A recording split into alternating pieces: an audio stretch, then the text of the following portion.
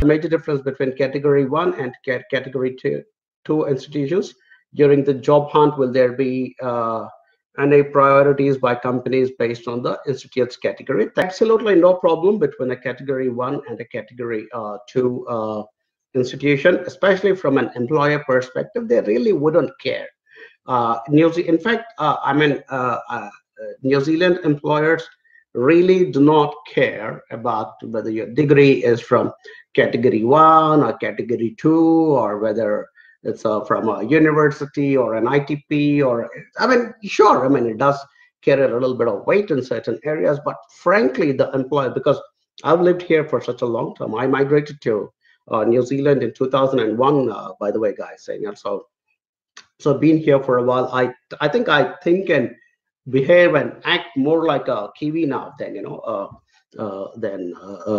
my original origin from India. But we couldn't care less whether you're from category 1 or category 2. What matters to me as a prospective employer, or to anybody else who is a prospective employer, is whether you can sit across the table and express yourself clearly and state why your presence in my company is going to be beneficial to me.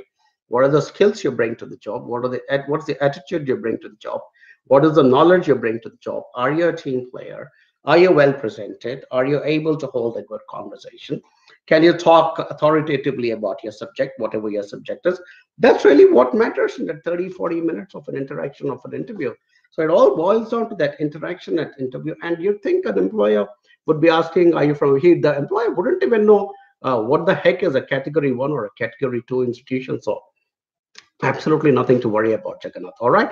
So yeah, and category 1 and category 2, it's more from a New Zealand Qualifications Authority side of categorization, because sometimes when they do an audit and if they find a couple of things which could have been done better, then they call the category 2, but otherwise they call the category 1. So yeah, that's the way it is. So it's got nothing to do absolutely with employers, nor will they be interested to know what category of institution you come from. All right.